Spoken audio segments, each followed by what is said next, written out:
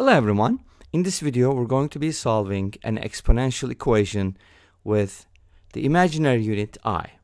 So we have I to the power x equals 1 and we're going to be finding the x values that satisfies this equation. So when you have a real number at the base like 2 to the power x equals 1, and if you're looking for real solutions, then you can immediately say, hey, x must be 0 because 2 to the power 0 equals 1. This is true for all real bases where the base is different from 0. The only exception would be 0 to the power 0, which is problematic, but other than that, you can safely say that x will be 0 in these cases. So, but we have a complex or imaginary base, so things are a little different. And we're going to be looking for all solutions. All right, so obviously 0 is a solution to this equation because if you replace x with 0, that satisfies the equation. Even though the base is I, it still works. But let's go ahead and find general solutions by writing the base as a complex number in polar form. So here's what we're going to do. Suppose z equals I. Z represents a complex number here. And I can be written as 0 plus 1i. So we have a real part and an imaginary part. For our complex number, in general, they're written as a plus bi. And on the complex plane, we can basically graph them as a point, or I guess you can call it a vector. Okay? So let's go ahead and do that. We have the real axis here and the imaginary axis here. And our number is basically represented by the point 0, 1. Okay? As well as a plus bi is represented by a comma b. Make sense? Okay, great. So let's go ahead and plot that point. 0, 1 is basically no real part and all imaginary, or you can call it pure imaginary, right? I guess. So let's go ahead and mark it here on the imaginary axis. That is going to be our number 1 unit away from the origin. So let's go ahead and connect that. And that's going to give us the r value, which is the same thing as absolute value of z, which is 1 in this case, because our number is basically 0, 1. Okay? So r is 1, which is the absolute value, and we do need the angle. So what is the angle? So let's go ahead and move this stuff a little bit up so that we can write our angle here. So r is the modulus, or you can, I guess, call it the absolute value. So the angle here is going to be pi over 2, because we're looking basically at the angle that our number makes with the positive x-axis. So if you know r and theta, this is going to be r theta in this case, then you can basically write our number as r times e to the power I theta.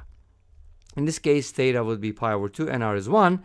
So our number 1, I mean I, not 1, just 1i or I, can be written as 1 times e to the power I times pi over 2. Make sense? Okay. So how does this help? And obviously we can write this as e to the power I times pi over 2 without the 1 in the front. So this is our number in polar form. But we also have to worry about the right-hand side because we're kind of equating or setting something with the base of e. So e to the power something equals 1. Then the exponent is 0? No. We have to change the base of the right-hand side. So that means we also need to write 1 as a complex number. But 1 is, and by the way, this is equivalent to cosine pi over 2 plus I sine pi over 2. You can also write it that way.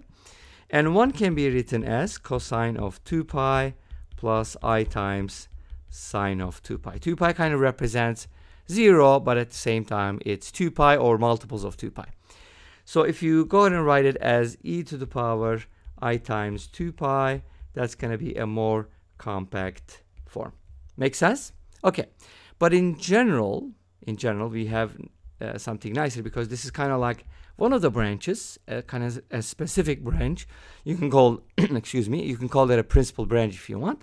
But in general, 1 can be written as e to the power I times 2n pi. In other words, you can basically replace 0 radians or 0 degrees with multiples of 2 pi, because that will be the same thing after all these rotations, right? Cool. Now let's go ahead and write our equation. We have something for I, and remember our original equation was I to the power x equals 1. Now I'm going to go ahead and replace I with this and 1 with that, but not with this. Actually, I should probably say the more general form, not this one, but this one. And it doesn't matter on the left hand side if you use the principal branch or the, well, actually we should use this one because it is being raised to the power x anyways, so the x will take care of all the different branches. Okay, so let's go ahead and do the placements. I will be replaced with e to the power I times pi over 2, and then of course you have to raise it to the power x, and 1 will be replaced with e to the power I times 2n pi. 2n pi represents multiples of 2 pi. Make sense? Cool. Now let's go ahead and see if you can find the x value from here. Actually, that would be fairly easy to do, but let's go through the process real quick. So we can write this as e to the power I x times pi over 2. I just put the x together with the I. Doesn't matter, you can write it any way you want. And that is equal to e to the power I times 2n pi. Now, since the bases are equal, we could actually natural log both sides, right? Or you can just say, hey, if the bases are equal, then the exponents are equal, so on and so forth. Same thing, and we get the following. Ix times pi over 2 equals I times 2n pi. By the way, writing this way is not the only way to do it. You could also write it as I times x times pi over 2, or just Ix pi over 2. This doesn't look very well, but you know, it's still understood most of the time.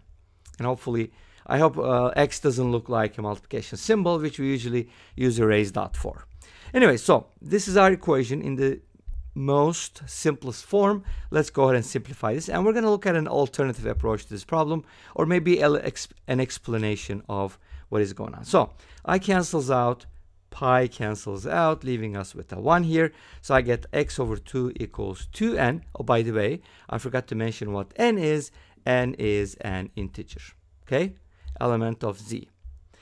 So from here we get x equals 4n, where n is an integer. In other words, if our x is a multiple of 4, then we get a solution.